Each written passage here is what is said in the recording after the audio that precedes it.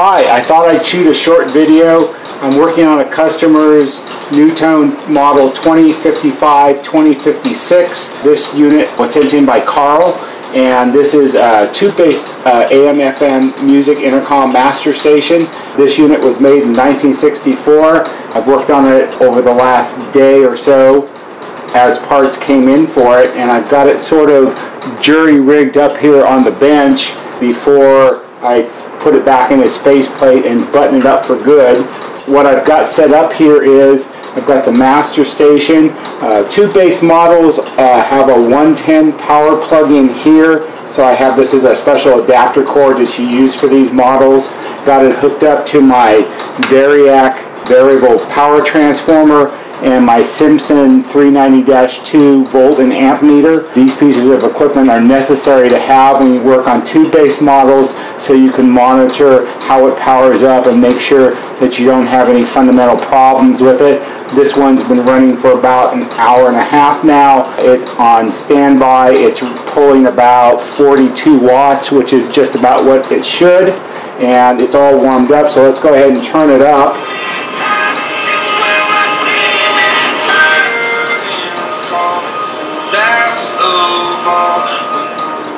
The sound quality on it is very good. The reception is also very good. This is an AM and FM model, even though back in those days NuTone did make less expensive AM only models. The primary problem with this unit was age. We had a couple bad vacuum tubes. There were a lot of bad old style tubular capacitors. The primary electrolytic can capacitor, this is a 3-section can capacitor, was in really bad shape. A lot of leakage in it. There's a couple small electrolytics in here, and of course, like all of these sets when they come in, a whole lot of really bad solder joints on the bottom of the board. So I just thought I'd do a quick video on this. I'll shoot a follow-up to this when I get it all buttoned up and back together, maybe on the bottom of the unit. I'll show you what that looks like too. Just thought I'd shoot it really quick.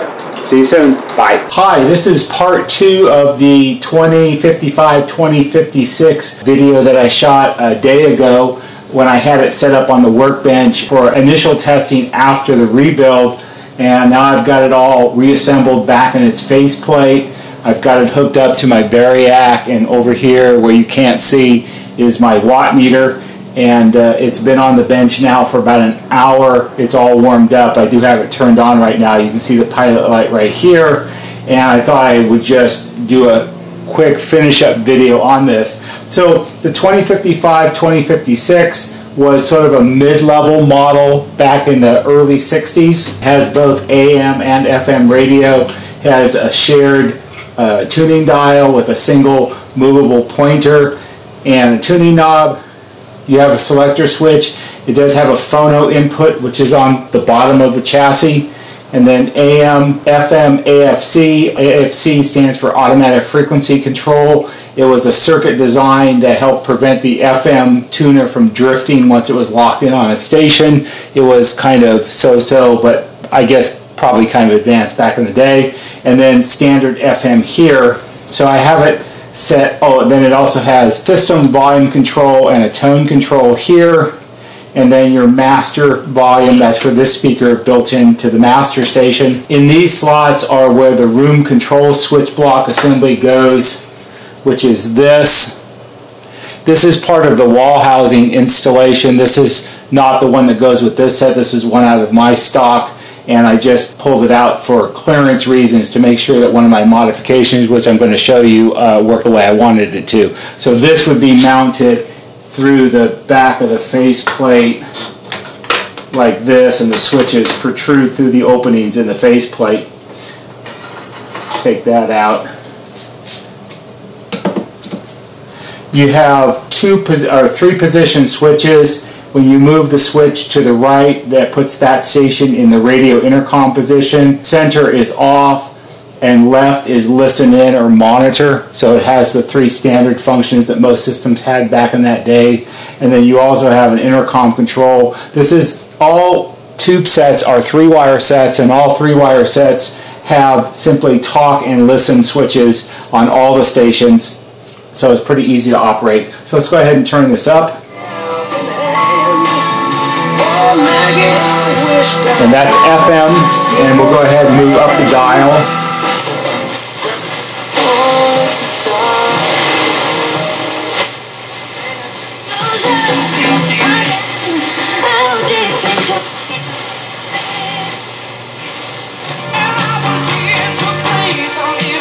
Portion of your home's future appreciation.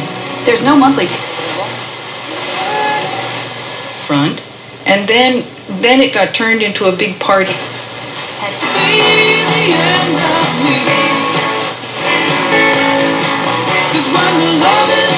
And we'll go ahead and turn it back down.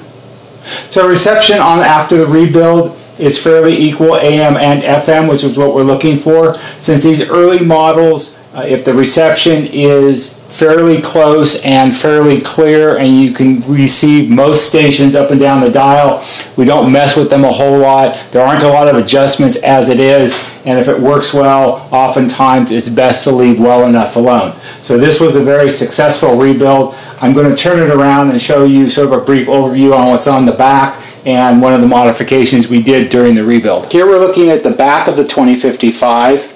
And you can see it's a fairly simple and straightforward design. It only has 6 vacuum tubes. There's one tube here which is for the FM tuner, and then tubes spread across the circuit board. Contrary to what most people think, vacuum tubes are actually very long lasting. It's not uncommon to see these types of tubes. They'll last 40 years before they need to be replaced, and even then only one at a time, not generally all of them all at one time. Primarily what goes wrong with these sets are they're affected by age. You know, this unit is 51 years old, and as well as it is designed, I don't think anyone at NuTone in 1964 imagined that it would be in service for more than 50 years. The problem with these types of sets are vacuum tubes generate a fair amount of heat, and the heat takes its toll on the circuit board that everything is soldered to, and also a lot of the what were in those days called tubular capacitors, and I'll show you one of those, they simply fail due to age.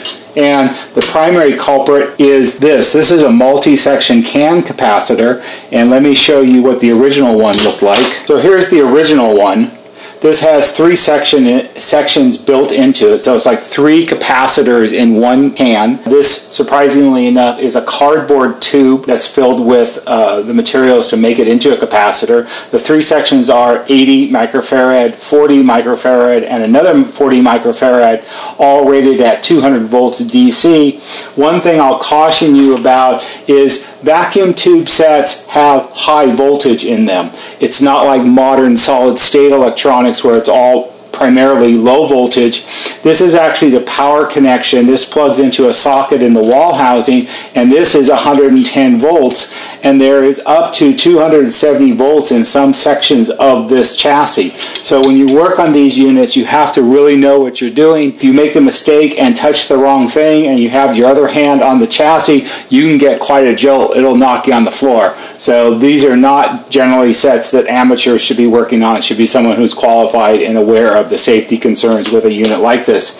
So this original CAN capacitor, this was mounted down in this area sort of horizontally in the set. This, of course, is no longer available. In fact, this type of design for multi-section CAN capacitors aren't really used in modern equipment any longer.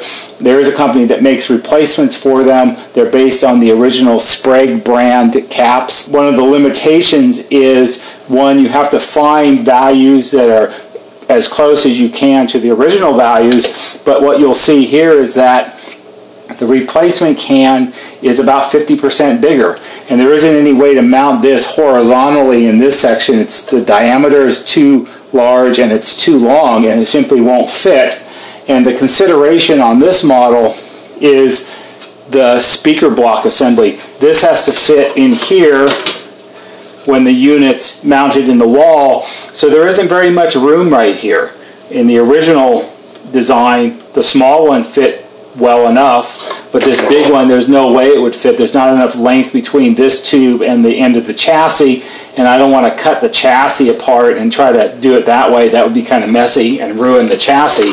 So what I do is we use a standard, this is actually a CAN capacitor mounting bracket, and then we fashion this bracket here so it's bolted through the board, through the metal chassis with a nut and a washer on the back, and then it angles it off to the side and it's bolted in place. The idea here is that this is mounted securely. There's a little flex in the bracket, but certainly that's not going to cause any problems. You really don't want this flapping around in the breeze and just lying it in here loosely or trying to fasten it in with a wire tie or something like that. It needs to be really mounted securely. On the bottom, there's individual wires that are soldered onto the individual terminals of the capacitor, and those are all heat shrunk, and then a large sleeve of heat shrink tubing to cover the body of the can, and then where the solder connections were made down here just to encase it all so there's nothing out in the open. You can see this in more detail if you go to the website.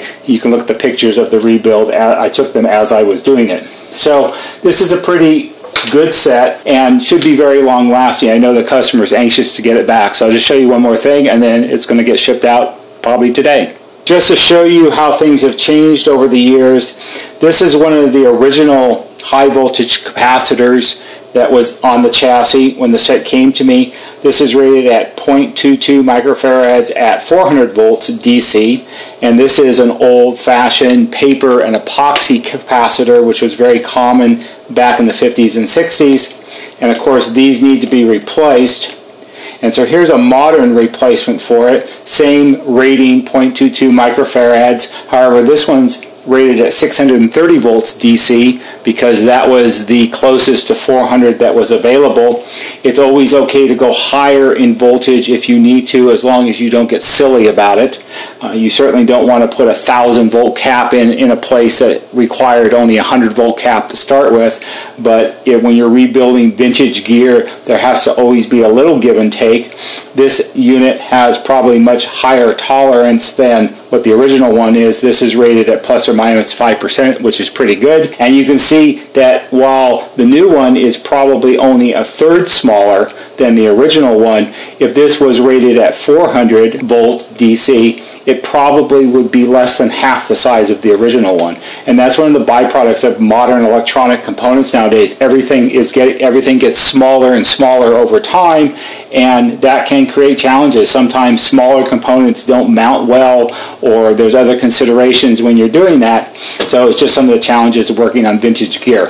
So this was a good rebuild. It's a nice set. I'm going to pack it up and send it back to the owner. Thanks for watching. I hope you found this video to be helpful and interesting. If you did, please zoom out. Please like it on our YouTube channel. If you think our videos would be helpful to other people, please subscribe to our YouTube channel. Subscribing raises our search rankings on YouTube, which means more people will find our videos and we'll be able to help them too. The subscribe button is down there on the bottom of the page, so please subscribe. Thanks for watching. See you on the next video.